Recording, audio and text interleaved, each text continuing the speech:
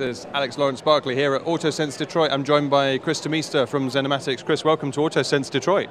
Thank you, Alex. I'm happy to be here. Let's talk about why you're here. What have you got to show off today? Well, what we want to show, a lot of talking is done on LiDAR. We've been talking a lot less, maybe a little too less. What we want to show that there is a solution. If you work out a technical solution for LiDAR based on the requirements of automotive, then there is a solution that can be integrated in serial cars pretty soon. We started off, as I said, on the requirements of the UM, which we collected.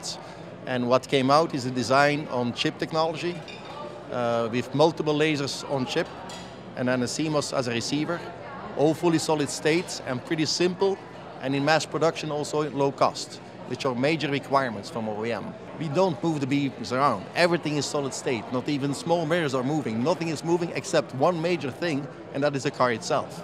But we can demonstrate that we measure with that solid state LiDAR 200 meters, which is quite an accomplishment as such already. Yeah. Chris, thank you very much. It's lovely to talk to you again, and we'll look forward to seeing you in September. Yeah, good luck.